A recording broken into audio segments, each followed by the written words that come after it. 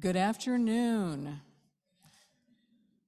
It is my distinct pleasure to welcome you, both our online and in-person attendees and our presenters, to the second day of our 14th annual Archaeology Weekend.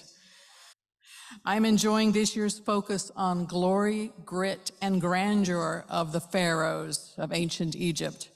Yesterday, our presenters gave fascinating lectures on inventing the pyramids, Akhenaten and the origins of monotheism, and King Tut, the boy who changed the world twice when he was alive and 3,500 years later. As I listened, I was reminded of my own interactions with archaeology. The truth is, I wanted to be an archaeologist when I was growing up. Well, among a lot of other things, I suppose, like an astronomer, a few things like that. But what I really wanted to do was to discover the past. I wanted to know what was behind the fascinating stories of history.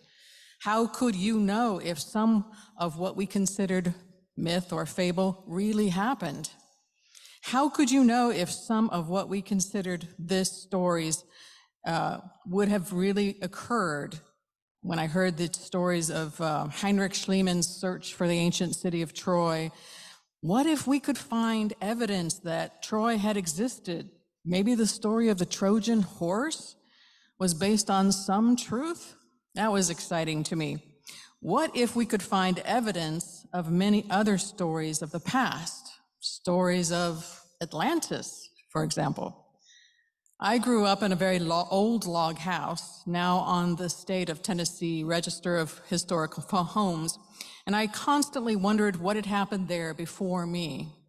What was the story behind the spring underneath the bluff, and who built the stone seats around it? How long ago? What were the stories behind the arrows I found after my father plowed a field on our farm?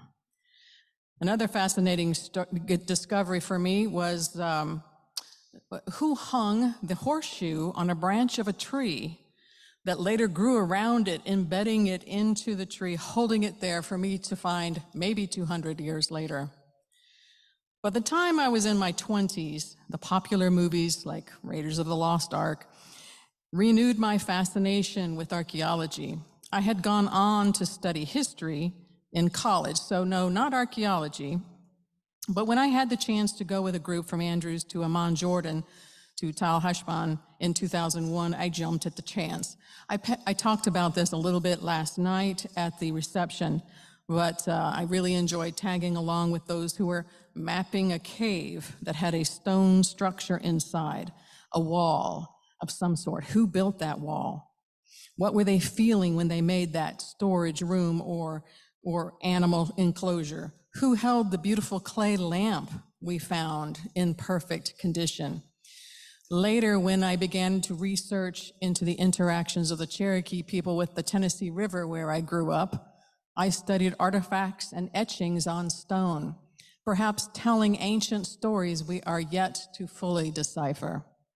When teaching some pre-Civil War American history courses, the students and I examined floor plans of manor houses that told a story of gendered spaces, among other things. Teaching graduate students to use material culture to broaden our understanding of the past again reminded me of my love of archaeology, uncovering forgotten stories and understanding what might have happened long ago, stories of an indigenous people on the banks of a river, or an ancient Egyptian ruler who built pyramids. What can we learn from these stone foundations of ancient tombs, cities, coins, sculptures, clay bowls, stone arrows, an 18th century butter churn, maybe a 19th century horseshoe grown into a tree, or eventually a plastic square once known as an 8-track tape. So much, and not nearly enough. Each discovery brings with it stories, affirms some ancient ones, disproves or reshapes others. Archaeology discovery adds to the mystery and brings with it as many questions as it provides answers. To me, all of that is exciting. gradually adding more accurate lines on an old map, changing the shape of the continent now we know, with more space beyond.